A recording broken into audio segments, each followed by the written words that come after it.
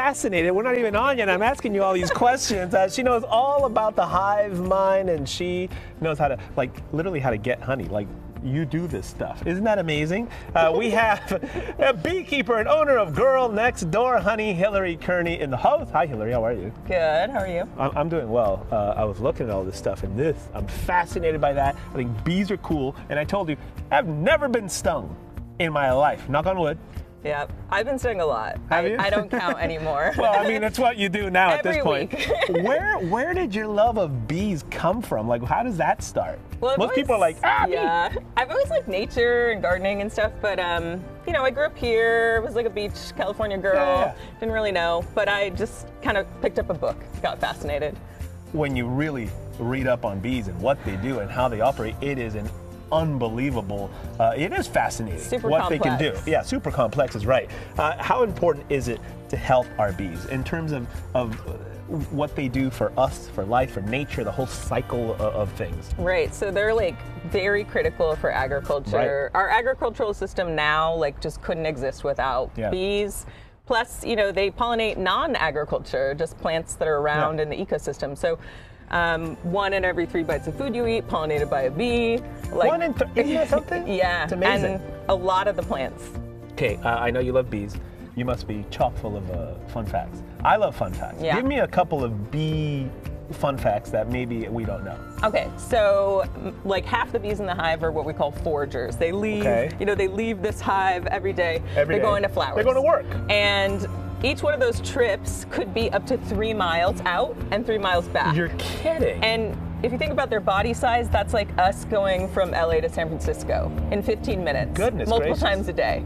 So this is a dumb question. How do they know where to go? They just kind of. They do a dance to tell each other how to get to the flowers. They have a dance language to give each other directions. They also can tell time because they have to know what time certain flowers are blooming. They memorize it and they do a little schedule. How? They have one of the densest like animal brains in terms of like number of neurons per space. Which is impressive. Yeah. What do you do if you get stung? I mentioned I've never been stung. I've seen on the YouTube they do the credit card thing. Does that actually work? You know what I think works best? Just curse really loudly. That's and then that'll the thing make you pops up and you know, ow! In the first 10, 20 seconds, most of the venom is already in. And so like how you get it out doesn't really matter. Like I just use my fingernail, just flick it out and ice it. That's the best. Okay. What happens, because we've seen, and this happened at my house a couple weeks ago, we were in the pool, a big swarm of bees came up over the hill, kind of hovered over the pool, and then flew up over our house. What happens if you're caught up in a swarm like that? Just kind of get low to the ground or just move out of it slowly. The main thing is like not to panic. Actually, when bees are doing that, they're just looking for a place to live. They're not trying to attack anyone. Yeah. So if you don't like swat at them and lose your mind, you should be okay. Interesting. Give me a little rundown of what you brought. This is a hive. So that's an actual hive. That looks like a little house. Yeah, it's a bee house. You know, it's a bee house, if you're a beekeeper, this is where you keep your bees in. Right. They live in there, and they can come and go as they please out the front. This is a smoker, which we use for keeping the bees calm. Yeah, that's fascinating because I've seen that in beekeeping. Why does that keep them calm? So they communicate, another way they communicate is with pheromones, with scent, and this blocks out the smell. It's like a campfire blowing at them. They can't talk to each other and say, hey, we feel scared, basically. Okay, yeah, cool.